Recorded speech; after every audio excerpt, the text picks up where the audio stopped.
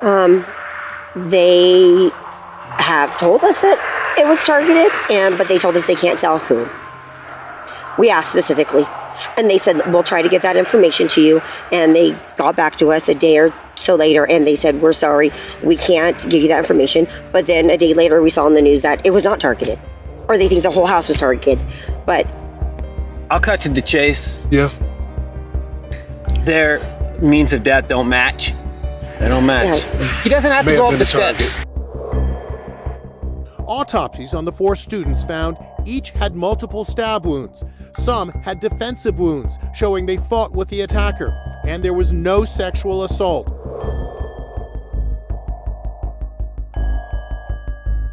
Her father mentioned to me that he had just went and replaced the lock the weekend before. County Coroner Kathy Mabbutt is describing the murders as personal.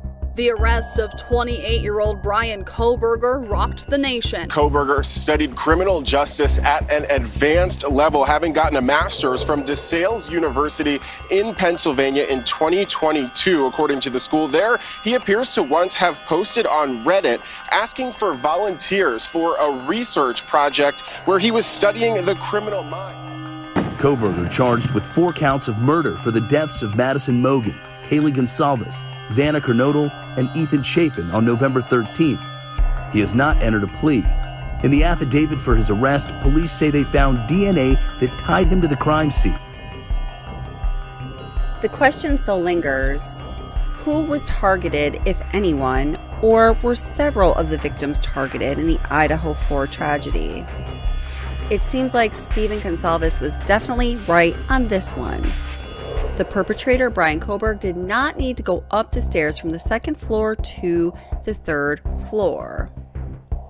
It is understood, although it has not been confirmed by law enforcement, that Kohberger must have entered through the 2nd floor sliding glass door or window that was in ground level, which was on the 2nd floor. I guess there's another possibility in my mind, which would be to come right through the front door if he had something to do with the ordering of the Jack in the Box late night snack that is said to have been ordered by Xana. But we will visit that later this week. So if Brian Kohberger came in through the 1st or 2nd floor, he definitely did not need to go up the stairs to the 3rd floor. We can also tell from the probable cause affidavit that Brian Kohberger, in my opinion, I firmly believe he was not in the house at 1122 King Road prior to the victims arriving home from wherever they were that evening. The timeline in the probable cause affidavit is pretty tight, with Brian Kohberger driving around with, his phone not being with him, being off and back at his apartment in Pullman. We don't have that method of tracking him, but he was certainly seen on enough video cameras to make a very tight timeline. In my opinion, there is no way he was lying in wait in the residence. Something we can also tell from, well, not necessarily the probable cause affidavit, but another court document that has been released, and that is the criminal complaint, which in Idaho is the charging document. In the criminal complaint, the charges are listed in this order. Count 1, felony burglary, and then count 2, 3, 4, and 5 are each counts of first-degree murder. Now, I have to give Tom N. and Gregory Worth, subscriber and moderator to the channel, some credit here, because they were the 2 people who helped to bring this issue alive during a chat the other day. So Tom N. said, hey, my uncle's a judge, and he said that the order in which the counts appear when you're talking about, same charges, murder counts, is the order in which, so sadly, the victims lost their lives. I thought, oh, wow, okay, well, I'm going to look into that. I'm not sure. I mean, I believe Tom, but I have to look into that like everything else. Then Gregory asked, I wonder if the order in which the counts appear on the charging document, is that the order that the initials are in and the tattoos that Bethany and Dylan, the surviving roommates, got to remember their roommates. So we did some scrambling around, looking things up, enlarging, sharpening pictures and all that jazz. And lo and behold, they match up exactly. The tattoos, the order of the initials go like this: MKXE. Madison, Kaylee, Xana, Ethan. In the criminal complaint, the charges go like this. The first count is felony burglary. Count 2 is the first count of first-degree murder, Madison Mogen.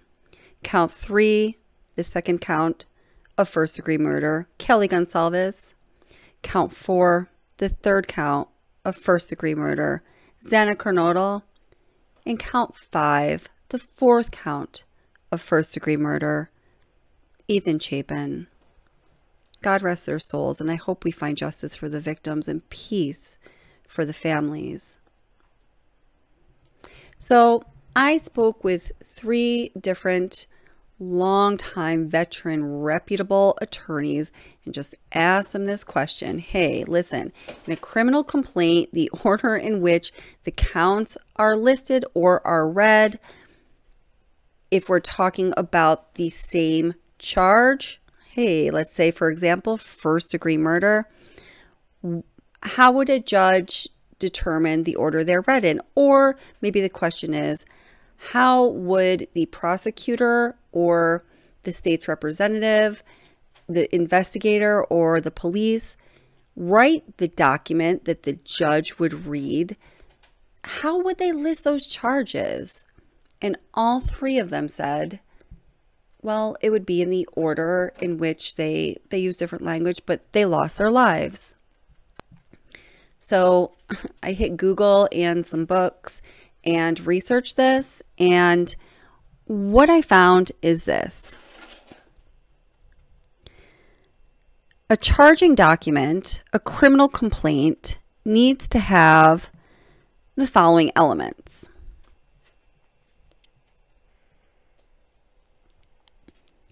The date in which the crime or crimes was allegedly committed, a written statement that includes all of the facts available that are specifically connected to the criminal charges and the particular state law or statute that the subject has supposedly violated. Now, as you go on and read literature about the charging document or the criminal complaint, the mentioning of the order in which the counts are listed are by classification of the crime, whether it be a misdemeanor or a felony, essentially in least serious or holding the least penalty to the most serious, or the crime that holds the potential for the greatest penalty, and or chronology, or a combination of both. So obviously here, count 1, felony burglary.